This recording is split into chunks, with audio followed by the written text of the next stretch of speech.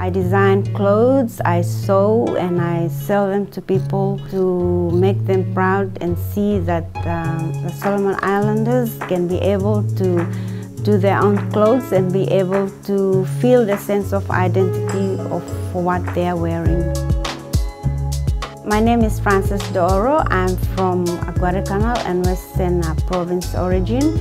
I own the fashion label Proton Creation. I'm the fashion designer and the seamstress for this label.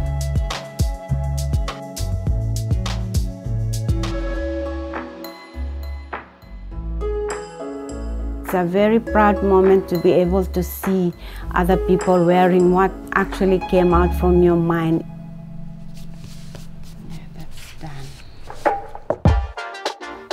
My fashion label, it started in 2012 and now I'm expanding bit by bit.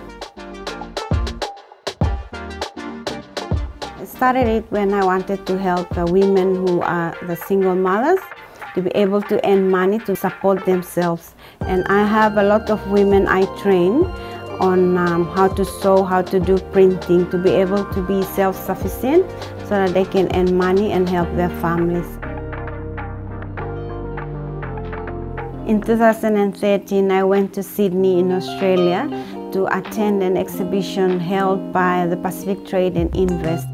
It's called Marketplace, where all the creativities from the Pacific Islands come and exhibit their products. It was a very good experience for me, an eye-opener for me to be able to see the interest the Australian people have for this industry.